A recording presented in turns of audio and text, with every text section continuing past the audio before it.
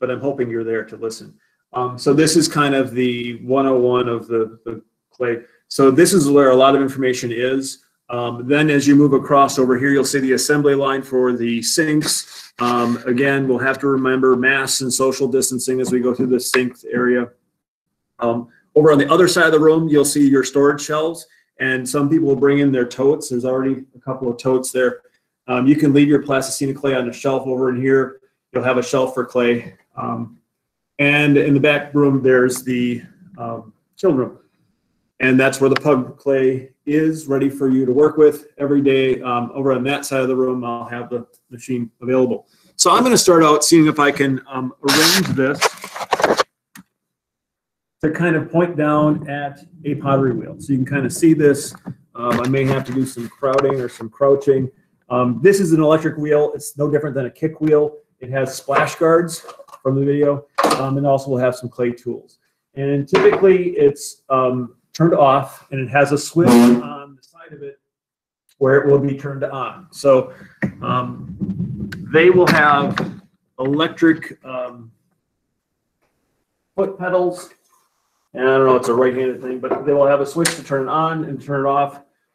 Basically, it should be found clean and it should be left clean. So when you're working with this wheel, you don't want to clean up someone else's garbage, okay?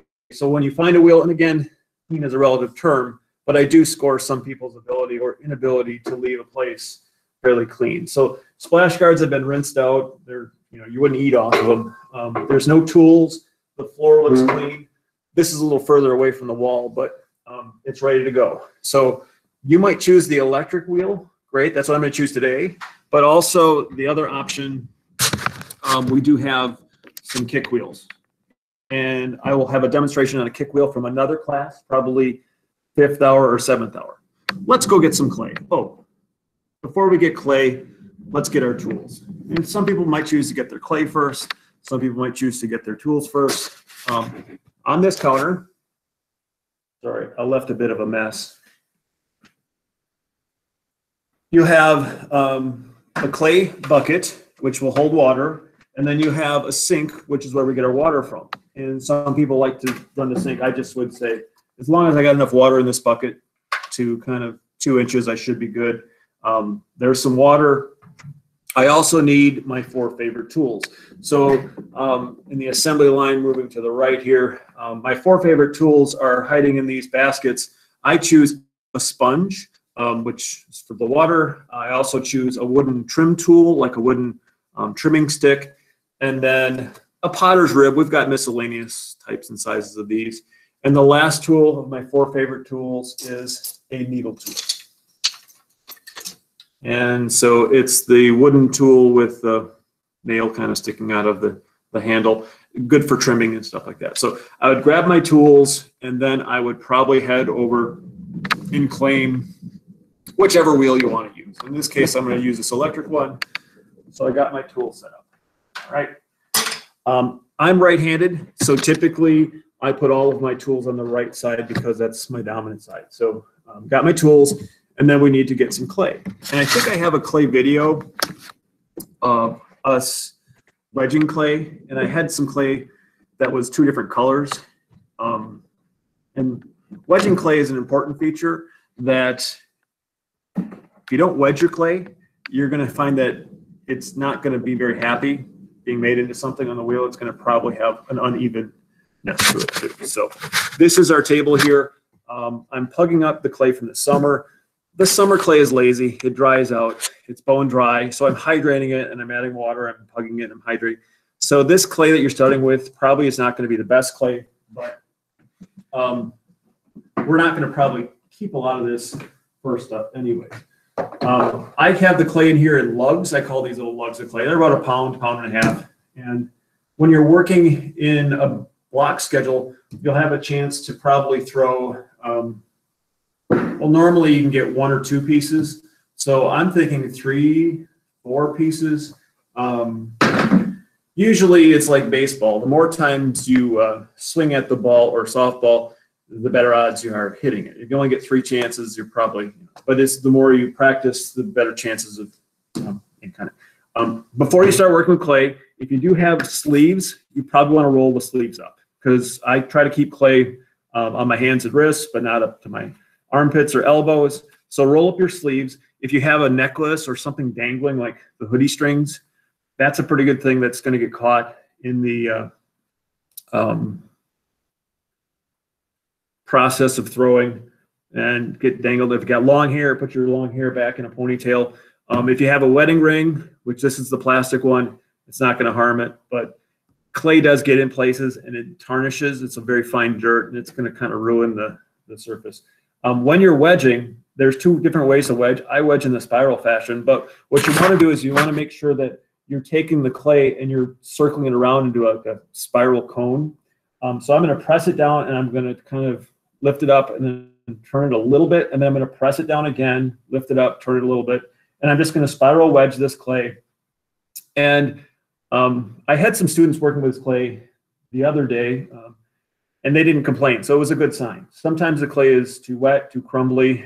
We're kind of dialing it in, and the only way we can really get the clay machine going is if more and more students are throwing. So I'm kind of circling this into a cone.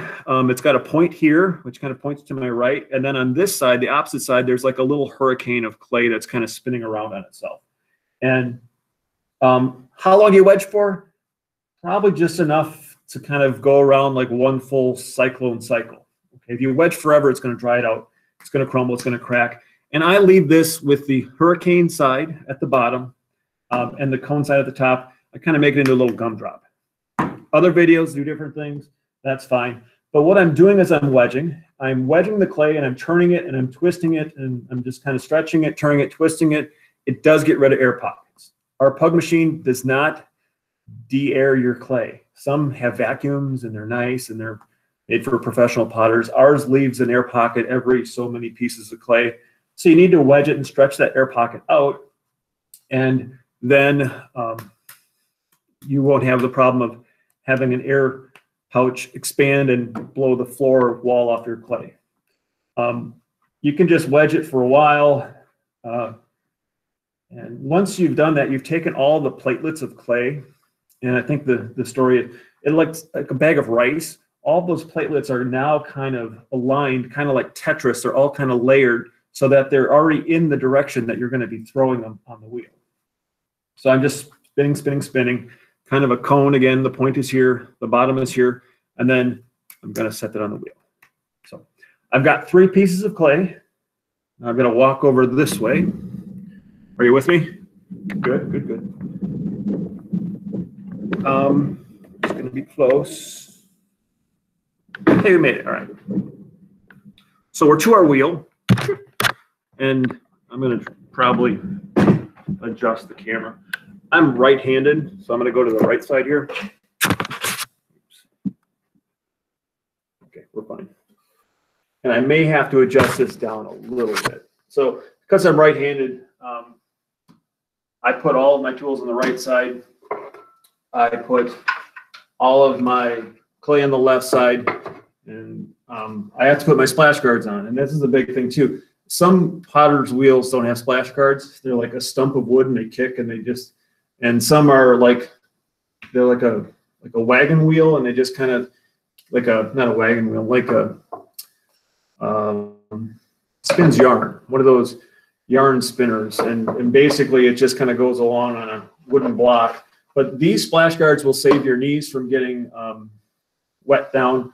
The big one goes on towards the seat from the back, and it goes underneath. It goes on the bottom. Sometimes people try to think they're going to fit over the top, and there's actually a little square underneath here, and they just slide underneath the square. So those are underneath, they're snug as a bug. And then you can take the smaller splash guard, which has got the circles, and kind of slide it in from the side. And they kind of cinch together, kind of like Tupperware. Okay. To get them off, this I like to show this. Okay, we're getting there. Yeah, maybe I'll have to. Okay, to get them off, they have these tabs on the side. You press them down and away. Okay. Everybody's like, I can't get my wheels off. The bell's gonna ring. Just down and away, and then you can take this off of the front, pour all that stuff that might be in here, and then you got to do the twist to get this one on. and then pour that stuff into here as well. Some people walk them to the sink, but please be careful because it could spill and get all slippery. So splash guards on, big one first on the back, and then the front one underneath on the side. Okay. One more thing about your seat, and I'm sitting on a chair. The chair actually will face, it was uncomfortable, it faces leaning forward toward your clay. So you are the boss of clay. I am leaning forward onto the clay so that my body is like, you know, the boss of it, and I have a lot of weight on it. There are some different size chairs.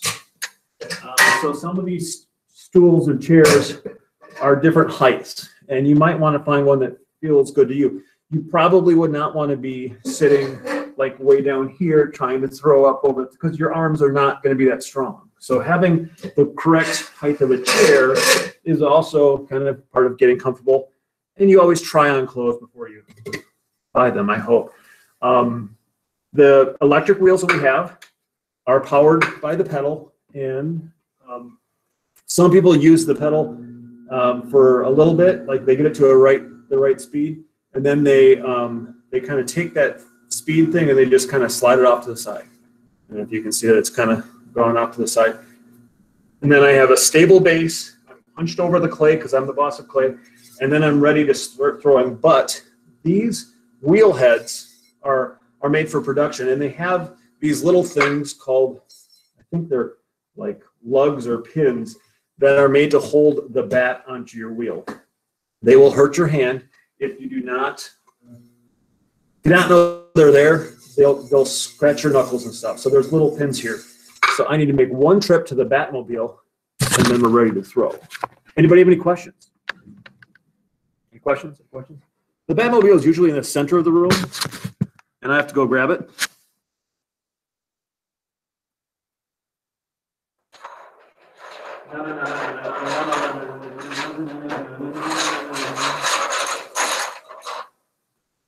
So our bats in the Batmobile are plastic discs, and I'm going to grab a couple of them because I'm sure I'm going to make a mistake here.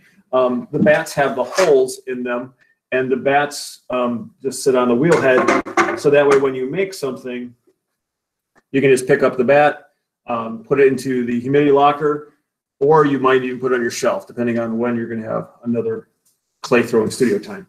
I do want to say this too. Don't feel the stress that you have to make something. Before you make something or throw something on the wheel, you have to be able to center. And centering is the key. So getting the skill of centering is pretty important. I'm going to try to get a little better angle.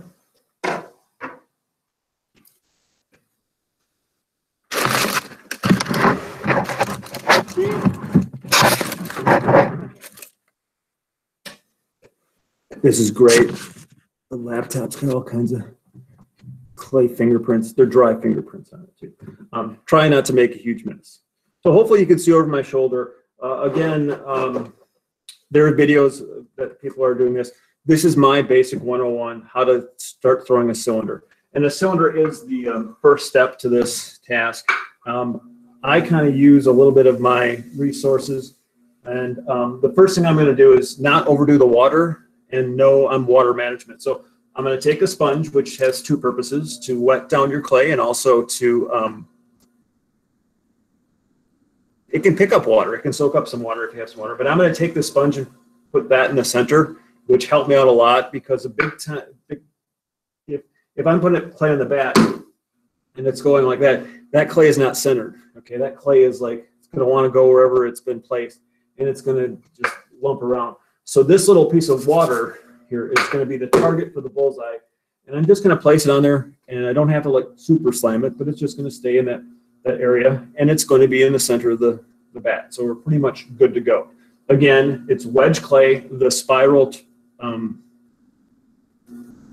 spiraling hurricane is at the bottom, and then this is at the top. A lot of times when you're working with clay, some people use like different tools. I just kind of keep my tools off to the side. Some people work with a sponge in their hand. Some people don't even use a sponge. They just use fingertips, and they use drips. We're going to take the clay and center it first, because this clay here on the wheel, but it's not centered on the bat. So it's wobbling all around. So again, a little bit of water, because again, my phrase is shiny clay is happy clay. A little bit of water, and then I'm going to use my right hand, my hand, and it's going to basically press it down onto the bat first, down, down, down, and then I'm going to slowly drag my hand down, down, down, down, down, down to the side, off to the side. So I start on the top, and then I slowly work my way down, down, down, down the side.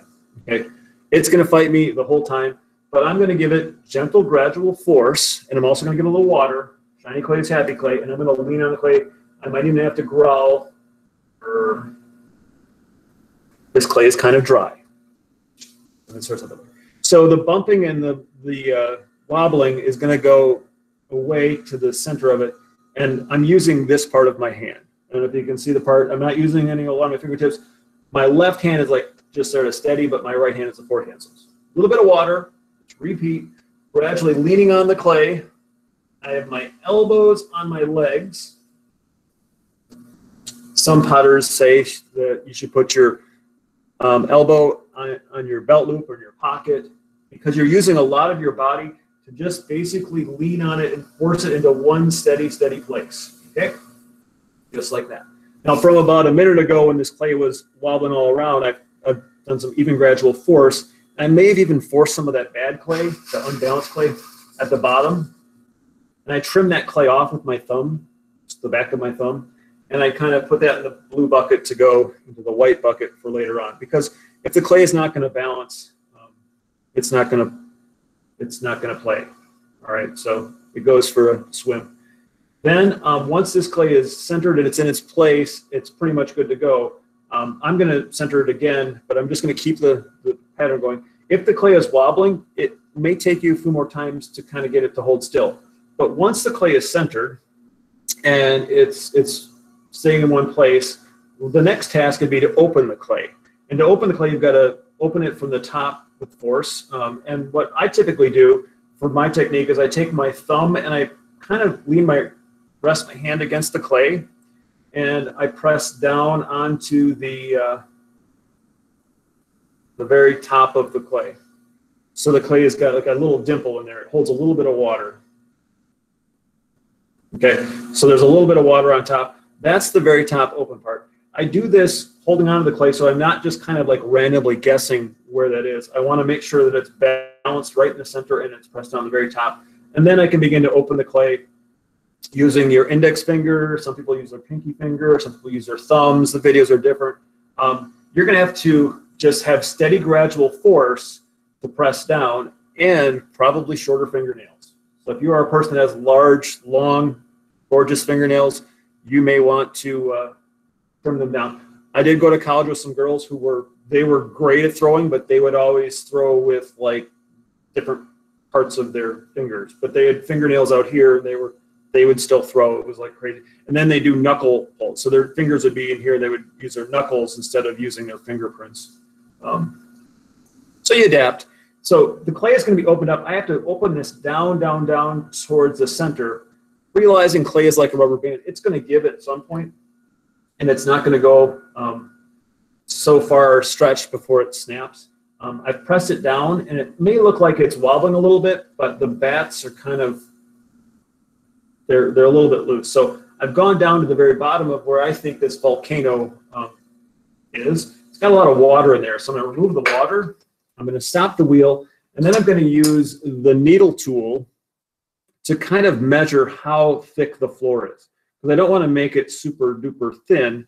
I'm going to press that needle tool right through the bottom, and I'm hoping for like just about half of a needle tool, so that way I got a little bit of clay to work with at the floor.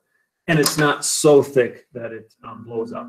The hole in the clay will actually fill in with slurry and slip, and it won't even exist. So now that I know my floor is as thick as I want it, I'm going to now take and drag that little small dance floor a little bit taller. And if you hear that noise, it's kind of the bat shifting on the wheel. And it's kind of annoying, but it's really only temporary. From the center of the floor, I'm dragging it outwards, and I'm slowly dragging, or just kind of increasing the opening, not increasing the opening, increasing the floor and leaving the opening that size. So it kind of looks like a little short mushroom. And once it's open to where I think I need it, I'm going to now, thinking of it as 4 o'clock, and again, always shiny clay is happy clay, and I'm not trying to super duper hose this down so I have a garden hose mess here. I'm going to try to grab the wall, and I'm going to press outwards from the inside with this particular finger, and then I'm going to press inward from the outside and drag the clay up a little bit taller. I'm not pinching, even though it technically looks like a pinch. You know, when you pinch somebody, I'm pinching with a drag to go above and below, and I'm just kind of taking a little bit of that clay a little bit taller. I went about that far. A little bit of water again, pressing in from the outside, out from the inside, and I'm slowly dragging that clay a little bit taller. Okay. Now, a big trick is sometimes the lip, the top part, will probably crack or break because you're moving it too fast. And a hint there is to take a little bit of water and just compress the lip down a little bit. That helps those platelets of clay stay together and not stretch apart and break like a rubber band. So I'm just starting at the bottom, down in the basement. I'm pressing in from the outside and dragging, pressing out from the inside and dragging like a little wave of the ocean of clay up the wall. Okay, to make a simple cylinder. There are other forms that you could be making, but the first task I would think is for us to make simple cylinders that say I can center.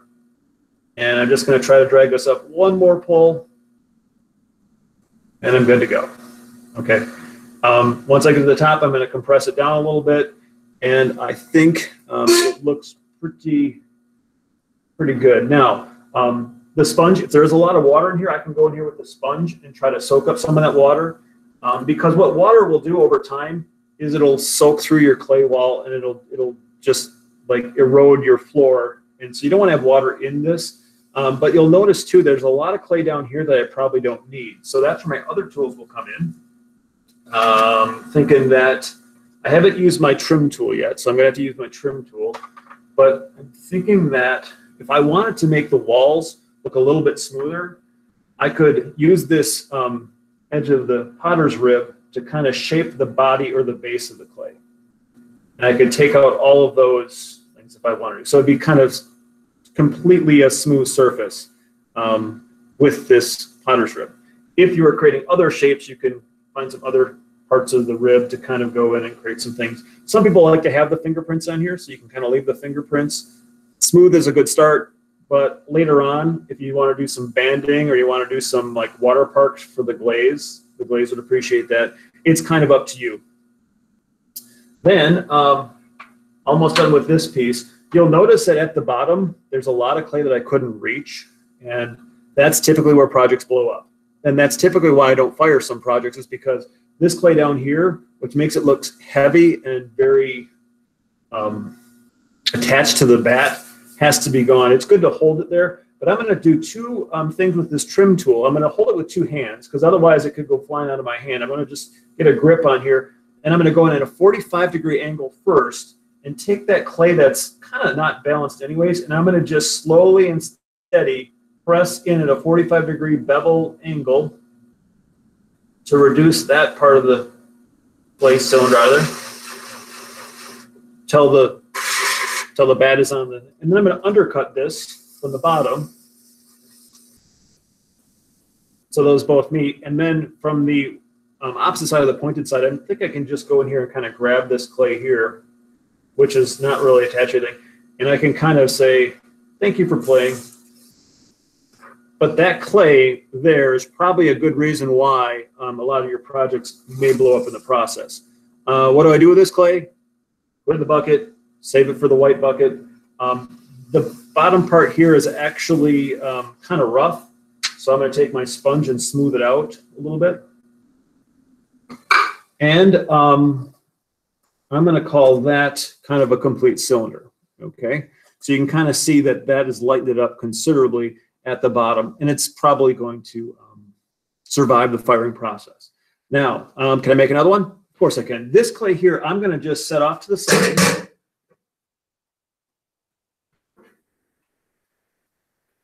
and I'll do a restart with this. My hands are still messy, so I don't want to like make a huge mess, but I do want to start again. If I were going to go wedge clay right now, I would be wedging all this slime and slurry into the clay. So it's important that you're not wedging clay with like grimy, slimy hands, because even a little bit of water would cause your clay to not be as strong.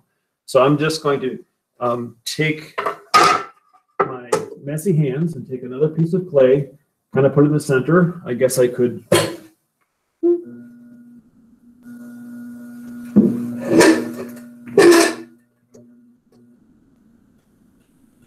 Okay. So again, that's kind of where I'm aiming for. You don't need a lot of water, just a little bit. This is the hurricane bottom right on the top. And I just want to attach it like a suction cup so that we're set. Okay. I'm going to throw this one. Then I'm going to clean up, but then I'm going to throw again. But because I think if I show you two of these, I think you should be able to go from here. Again, this clay is not centered, but it's wedge. It's a good start. And once it's bumping around here, I've got to be the boss of clay. So what I'm going to do,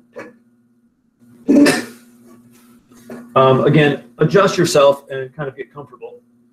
Put a little bit of water on the clay, and then pressing down first. My first force is pressing it down onto the bat, and then I'm using the heel of my hand to kind of like form it into that shape. So pressing down, pressing down, pressing down. And then slowly my right hand is moving down, down, down, down, and down to the bat. Okay, so my hand starts up here at the top at 4 o'clock. I guess if this is 12, this is 6. I kind of work at 4 o'clock. Like this is where a lot of my work is done, even when I'm throwing. I kind of have that force here, and I slowly move that force down, down, down, down the side. And I manage the water. If the clay tugs at me, I have to add a little bit more water. If the clay is like spitting because it's slurry, it's too much water, I have to take a little water away. So leaning on it, pressing down, down, down, gradual, even force. Hold still, hold still, hold still. It's moving a little bit slow, so I'm going to kind of bump the speed up a little bit. Okay, so you can kind of see. Down, down, down, hold still. Sometimes you have to growl. Okay, so you have to growl the clay. You're the boss of clay. I'm getting a lot of slurry here, which I'm just going to put in the bucket because that'll go into the white bucket.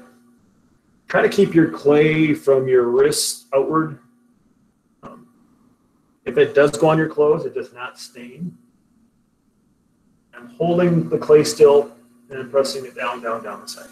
So we want this clay to have a nice smooth fingerprint ride all the way down the side. If down here this clay is like not playing nice, I just trim it off a little bit.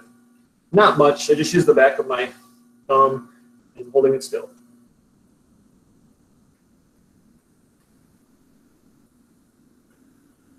Okay, and you'll see like people centering, they'll say you can wedge the clay on the wheel. So you flatten the cone and then you bring the cone back up, you know. So you just, and this takes a lot of work. This is like, you know, fitness center. So I'm taking the clay and I'm pushing it down and bringing it back up. But that's another way of kind of keeping the clay platelets in line. What you got to watch out for, it's very hard to open clay when this clay here is doing things like this here, okay?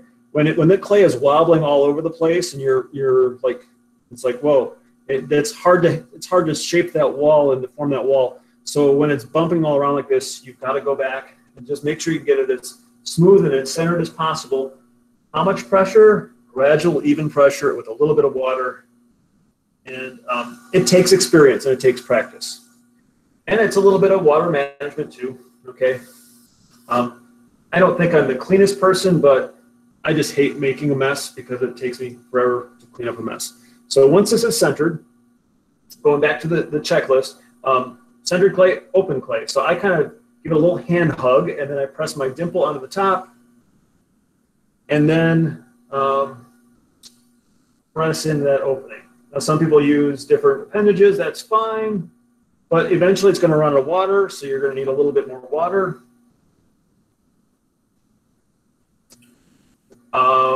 You measure the floor with your needle tool, or what some people do is they'll go like this, and they'll take and they'll freeze their hand, and then they'll put their hand over here on the side, and they'll see that there's about that much space between their hand being frozen in the clay and then So they'll be able to kind of gauge how much distance is between their fingertips and the tip of their thumb. Either way, you don't want to have a funnel, and you kind of want to have a little bit of clay to work with. So I'm not going to measure this, even though I probably could. But as you learn the thicknesses, you should be good to go. I know it needs to go a little bit further, so I'm going to drag that floor a little bit down as I open up the floor, and then I'm just going to kind of make that simple, steady volcano.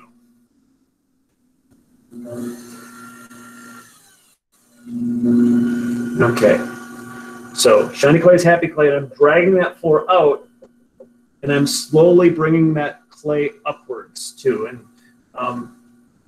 if you go too far, the clay is going to break, and then you just have to restart. Not a big deal.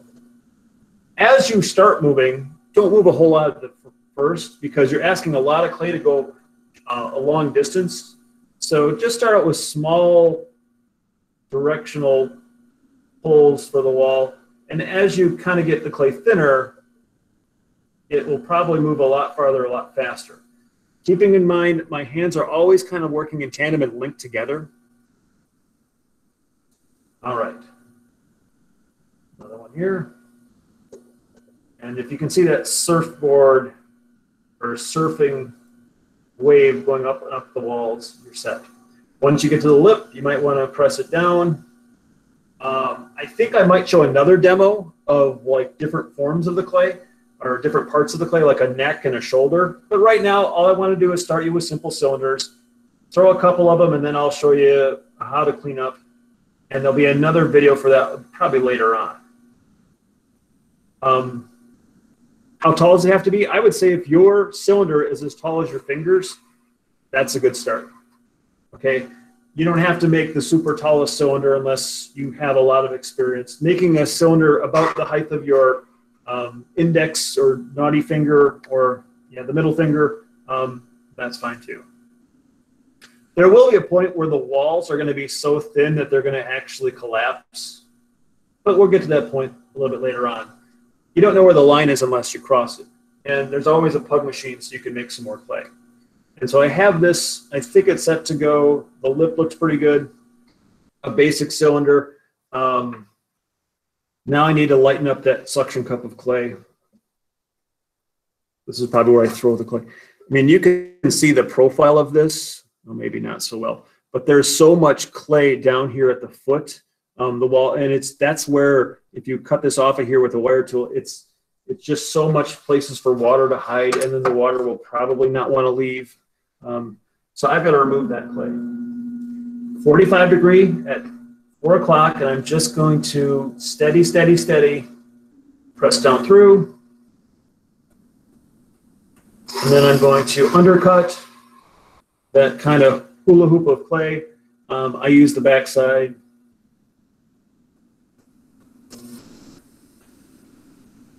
I call it the grabbing side. It's kind of like a grabber.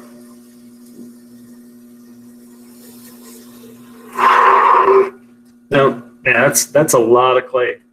So all this clay goes into the blue bucket to go into the white bucket in the sink. And then I have just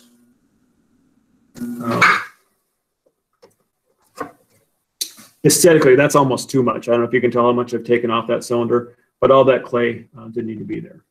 So I've made a couple of cylinders. Now, typically, you'll have 90 minutes. I would say if you get a couple cylinders, great. If you don't get a couple cylinders, that's okay. Just post what you have and make comments. The plan now is to probably begin cleaning up. What if you don't use this piece of clay?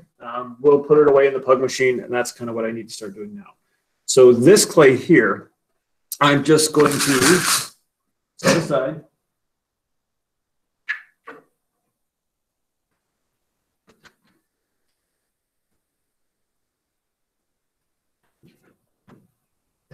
And I'm going to grab a towel. Not that I have a whole bunch of towels around here, but I have to adjust the camera so you can kind of see the cleanup zone. This is a messy wheel. And so if this wheel is what you're working with, I'm just cleaning up my hands so I can actually adjust some of the things. The first thing I'm going to do And it depends. I guess I'm going to do the first thing, but you might do it last. There's probably 3 things you got to clean up. The first thing is the splash guards. Second thing would be like your tools. And the last thing is kind of the surface. And it's like putting everything away. So if you did get clay around some other places, you just take a sponge and attack it. So the first thing I'm going to do is I'm going to take my splash guards off and clean up my splash guards. Some of you will choose to do your tools first, so go right to the sink with your tools. But this is what's in my splash guards that splashed off the wheel head, and that goes into the bucket. And then I do the twist, and I got this clay as well. You might have chunks of clay in here. Okay, maybe something happened and you got like chunks of clay in here. You know, all those chunks of clay. What I usually do is I just take those chunks of clay and I put them into your bucket. So that way they're kind of set. This is not clean, so I'm going to go to the sink and I'm going to clean those. And then I'm going to probably clean up those second. But when I go to the sink to clean my splash guards and give them a quick rinse, I'm going to bring back a sponge to kind of get some of the clay off of here. So let's go to the sink.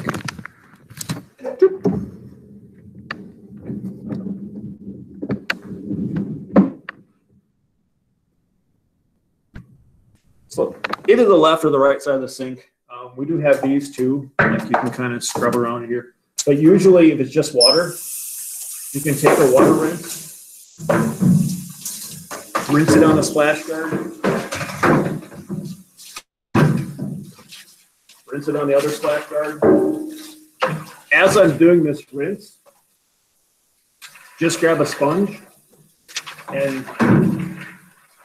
you're not really cleaning the splash guard like you're going to eat off it like it's a plate, but just give it a quick little rinse. And I'll get the other one with a quick little rinse.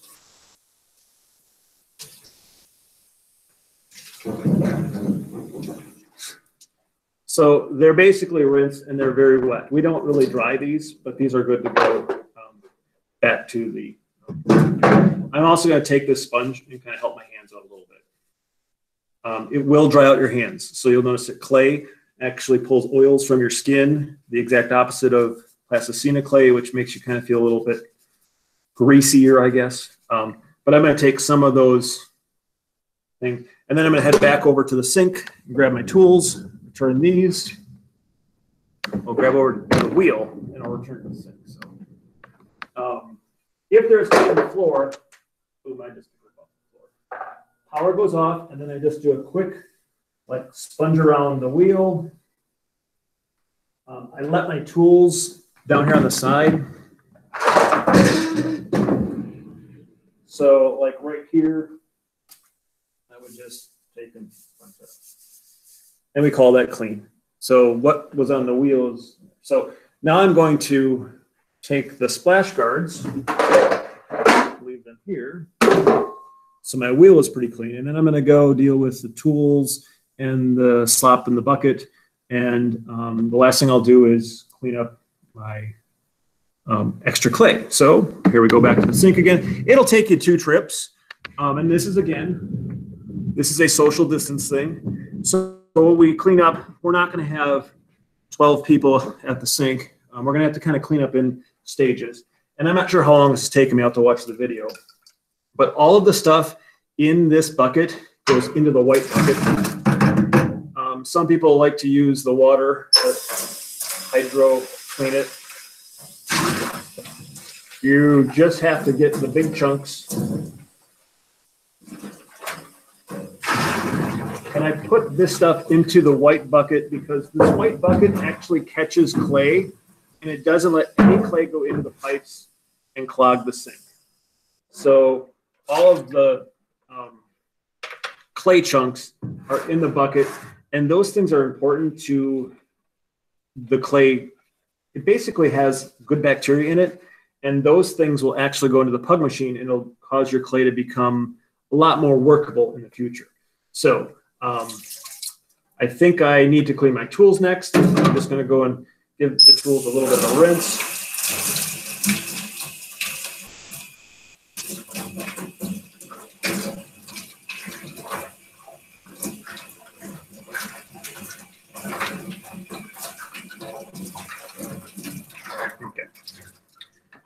from 2017. You know, they go into the basket over here where the tools go. Sponges will go into the sponge basket next to it. I guess if I wanted to, I could sponge off the rest of the wheel, but I don't think I need to. The bucket goes upside down with its friends here. And then my hands are still a little bit dirty, but I'm not completely done yet.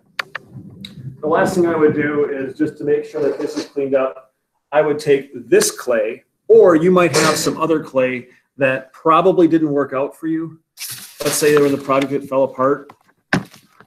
So that project became all, you know, chunks and pieces or whatever. I got to show you where that goes in the kiln room. So let's go this way. I think we can fit through.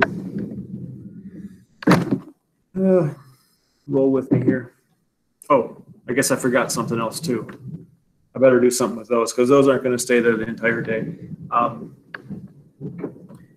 The clay recycling happens back over here into the kiln room where we have our pug machine.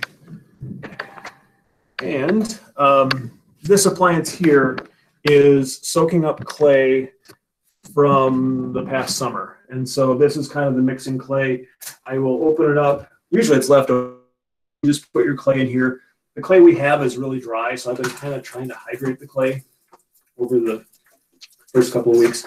And then basically I always just mix up the clay from here as well. So that's where your clay gets recycled to. And just about done. I'm going to talk about the humidity locker.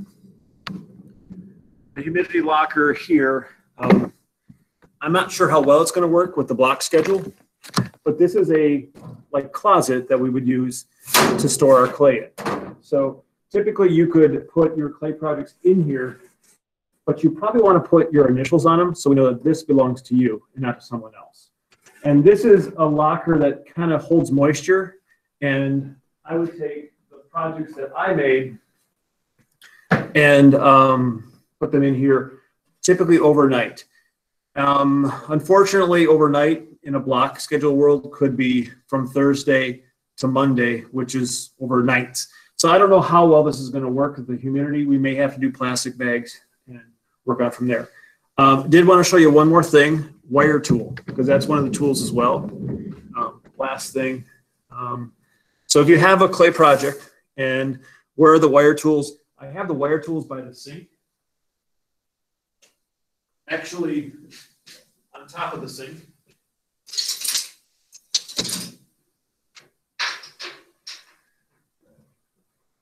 The reason being, if we have like 12 wire tools, the tool's got the wire with the wooden handle.